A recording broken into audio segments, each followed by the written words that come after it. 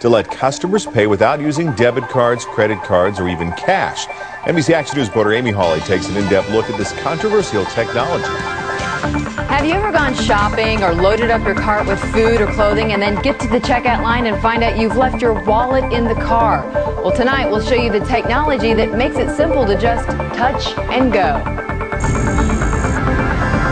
You've seen the science fiction in movies using unique biological characteristics instead of keys. He's been identified on the metro. A facial or iris scan to unlock doors and digital accounts. An electronic, paperless society. Yeah, John Aston. Come summer, that kind of technology will leap off the big screen, and one Metro grocery store will make your identity available right at your fingertips.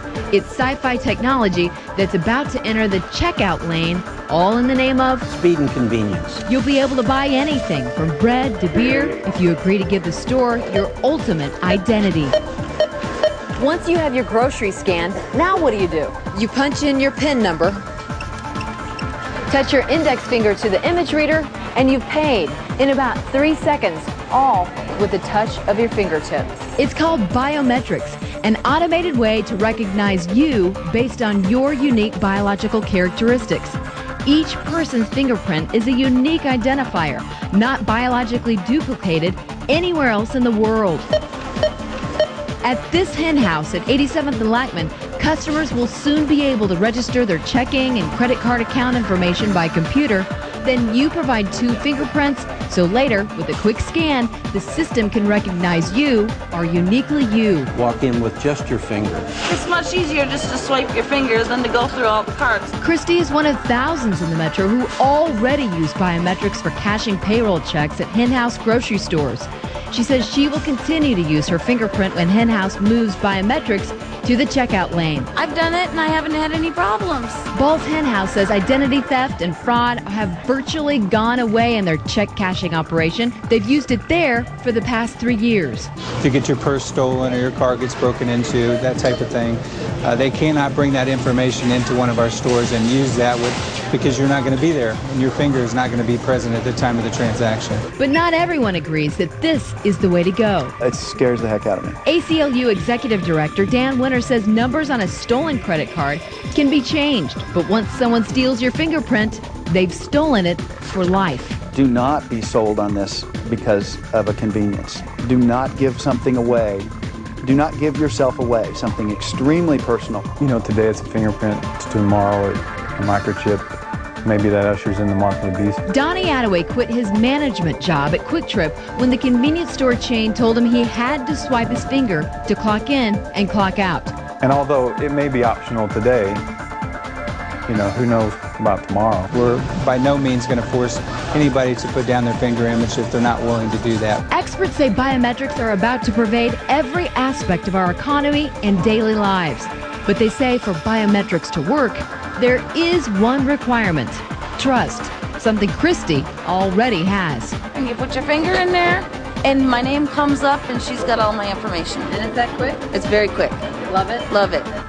People across the world already use biometrics. The U.S. government, the airlines, gas stations, even Walt Disney World uses technology that can read guests' blood veins in lieu of carrying day passes. But the technology is new to the Metro. A hen house spokesperson told us if people like biometrics at their 87th and Lackman store in Lenexa, they plan to roll it out as a payment option to other hen house stores across the Metro. Amy Hawley, NBC Action News. Adds facial recognition software.